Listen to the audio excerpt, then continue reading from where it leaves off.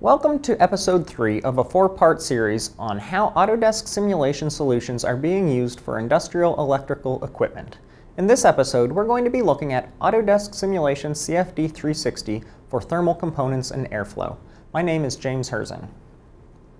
So in episode 2, we looked at how we can use Autodesk Simulation Mechanical 360 for running a random vibration analysis.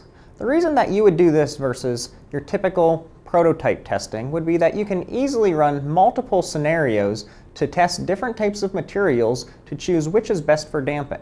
You can also run scenarios to determine the thickness that is needed for parts such as mounting plates to reduce vibrations in your parts. This helps you to avoid expensive testing and prototyping. So again, we used Mechanical 360 in the last episode. That's where you would be doing things like your random vibrations and your response spectrums, and other things such as dynamic and static testing for stresses. What we're going to be doing today is looking at Simulation CFD 360, where we're going to be able to couple our thermal and CFD analysis to see how our electronic enclosure heats and cools thanks to the air. So what are concerns that people have with hot components? Well, the first one may be that you're going to be paying twice for using these components. You actually pay to use it and power them, and then you pay again to cool them. Heat also reduces the durability of components. Some studies have shown that durability is halved for every 10 degrees centigrade. Workplace hazards exist when parts are too hot. If they're too hot or they're cooled improperly, such as the air is directed in the wrong location, people can become injured and cause downtime and money. Failures in epoxies and other materials also exist because of overheating. So why do parts overheat?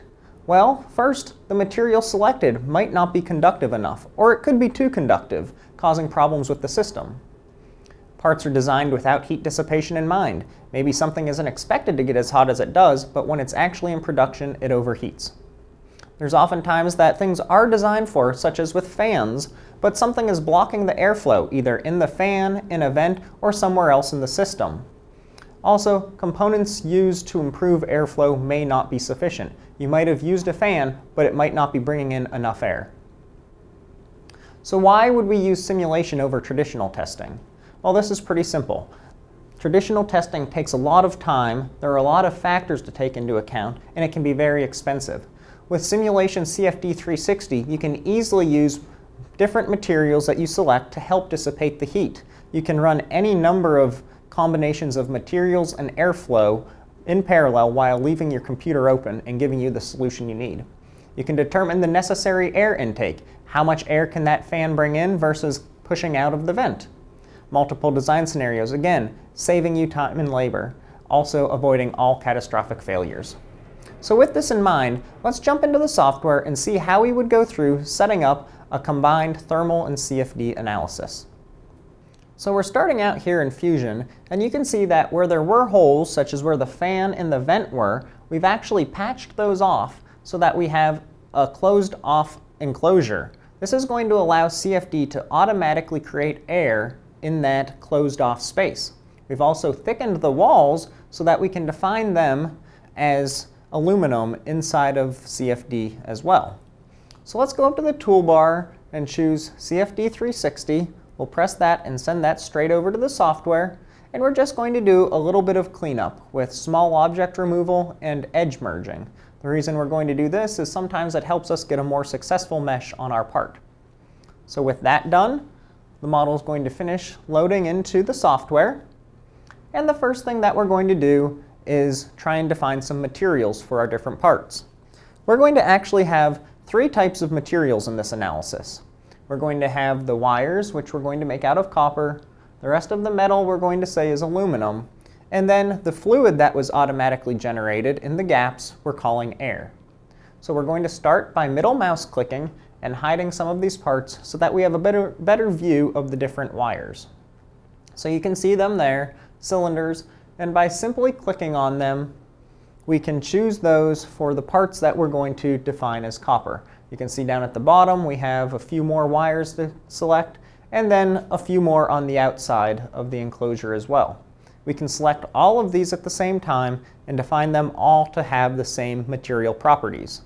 Also keep in mind, by default when we click Edit, it's saying that these are fluid. We need to change that to solid and then go ahead and choose copper for the material.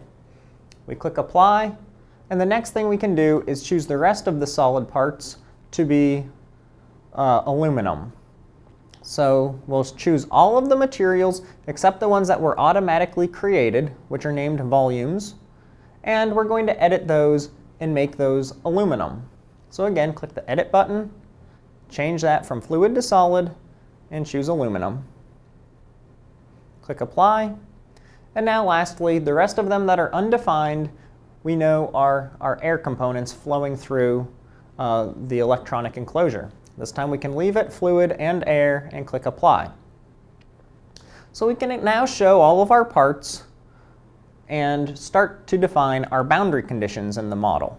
So we're going to have, well, multiple boundary conditions, but 2 with respect to the airflow and 1 with respect to the temperature. So we're going to start by choosing a surface, and down here where the fan is located, we're going to tell the program how much air this fan is bringing into the electronic enclosure. So with that surface selected, we can click Edit, and instead of choosing a velocity, or how fast the air is going to be moving in, we can choose a flow rate. And you can use whatever unit system you want to define how much air is going to be brought in. We're going to type in 200 here, cubic meters per hour, and click OK. And then up at the top where there's a vent, we're going to choose surfaces. So you see that we're actually choosing the little surfaces everywhere in between the vents. So those little surfaces represent the air. And so we're going to apply another boundary condition of pressure there. We're saying pressure is 0 at that surface. So this is basically going to tell the program that, okay, we're bringing air in at a certain amount down at the fan, and it's going to come out the vent at the top. And so we're going to be able to see the air flow and pass the components along the way. So with this done, we're going to go ahead and hide the air and some of the other components, and we're going to select different parts that are going to be heat generating.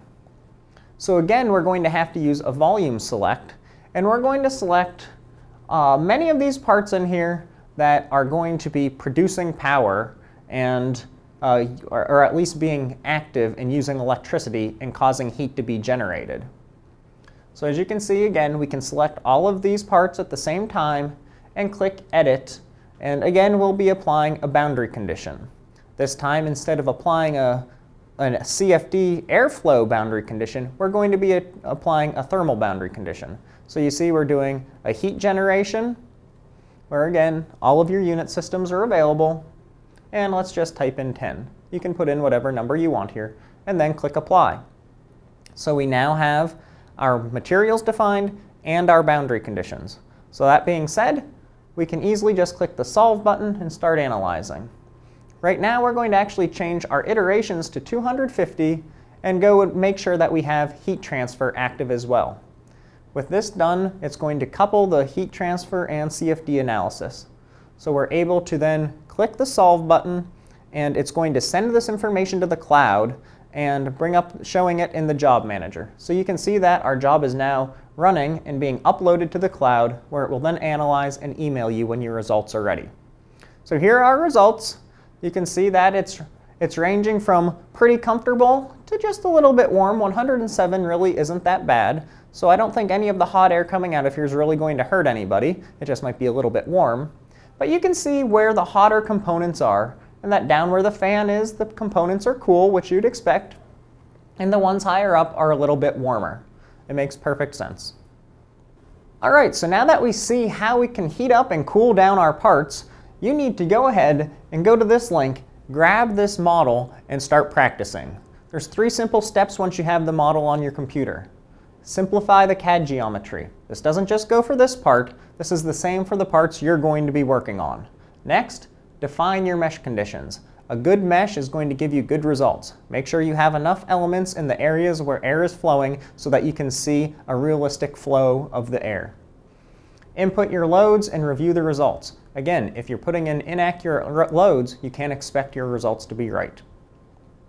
If you have any questions or trouble with anything you saw here, or downloading the software or parts, please feel free to email me at simsquad@autodesk.com. You can also call me directly at 855-237-5746. For additional tips on CFD, mechanical, or mold flow, or to see some of the hottest technologies coming out from the simulation team here at Autodesk, please go to Simulation-TV, where you're going to find all sorts of information, tips, and tricks that can help you out. Thanks a lot, and I hope to see you next time for the last episode in this series.